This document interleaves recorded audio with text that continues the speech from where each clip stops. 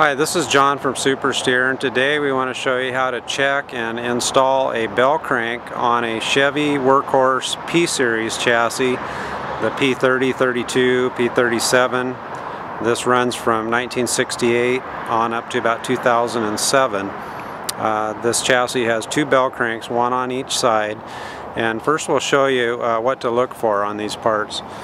When I rock the steering wheel lightly, if you look at this movement here on the end of the shaft where the arm is attached, you can see it rocks side to side. That's pretty common on these. A little bit of play there translates to a lot of play at the steering wheel. You see I'm moving the steering wheel about probably 3 inches up here, and the tires aren't moving.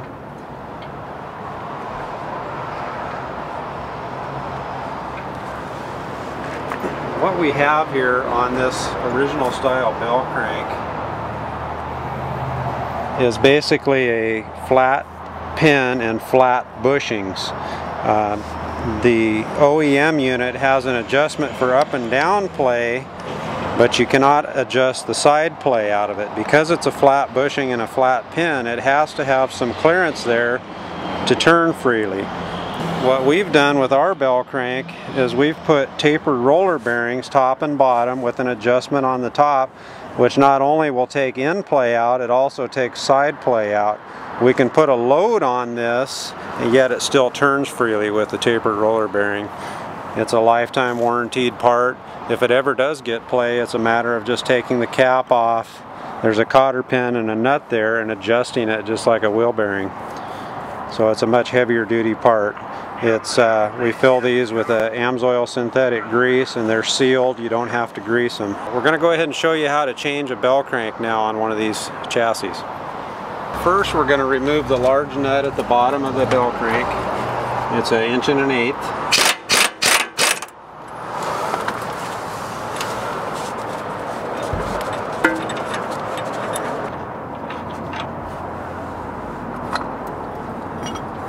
Okay, now because this is a tapered shaft and a tapered joint, like a lot of your tie rods and ball joint pieces are, even with the nut loose, this arm is still tight onto that shaft.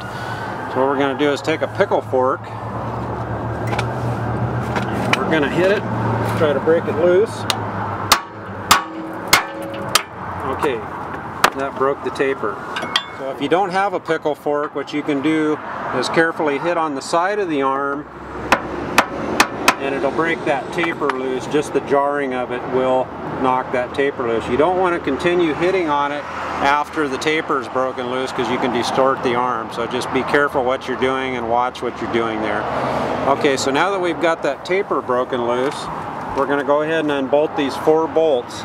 Now you'll notice on these chassis, it is the same part right and left. The driver's side is held on with 4 bolts, but the passenger side is only held on with 3 bolts. And the reason for that is this part on this side takes a lot more force trying to turn in the steering direction 90 degrees.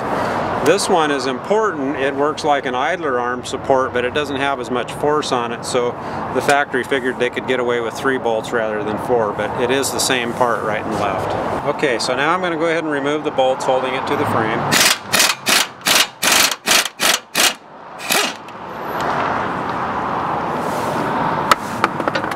These bolts will be replaced with the new bell crank. They come in the kit.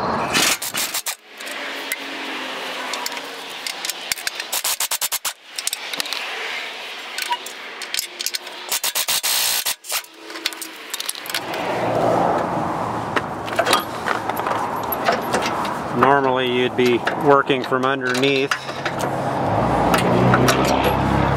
A little easier on this bare chassis. Okay, so this is the factory bell crank that we've pulled loose. This is where the play was at in that shaft.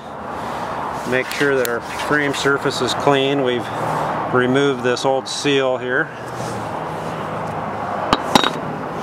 Okay, so now we're ready to install our new P3032 bell crank.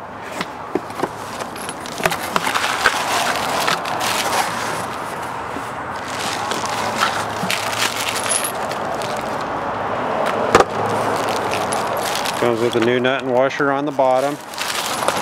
comes with instructions and your new mounting bolts, washers, and nuts. Whenever you're changing any steering parts or suspension pieces, you really should recheck the alignment. And we note that in here, alignment must be rechecked after installation. We even provide some special alignment specs that we've come up with over the years that work real well for these chassis.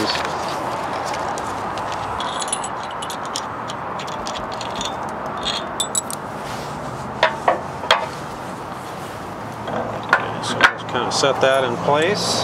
Go ahead and install our mounting bolts.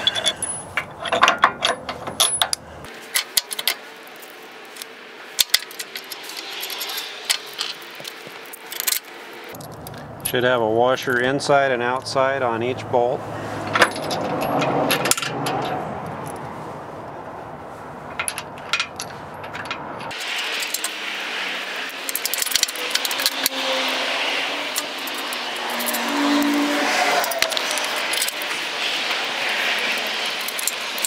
Okay, we'll go ahead and tighten these up. These should be about 60 to 70 foot-pounds on these bolts.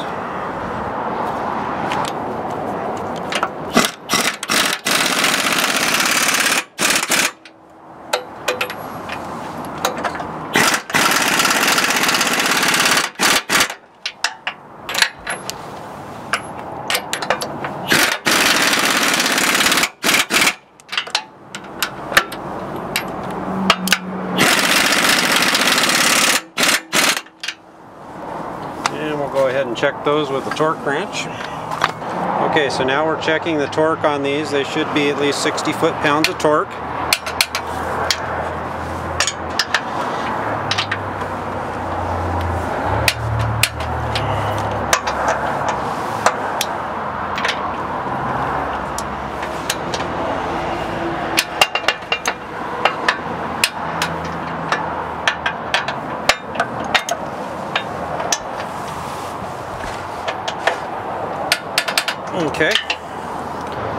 Okay, so now that we have our mounting bolts torqued to 60 foot-pounds, we're going to go ahead and lift this arm up into place and install our lock, washer, and nut. Make sure it starts nice and straight. And we'll tighten this up and then we'll check it. It should be about 120 foot-pounds of torque on this one. Okay, now we're going to check the torque and make sure we've got at least 120 foot-pounds of torque.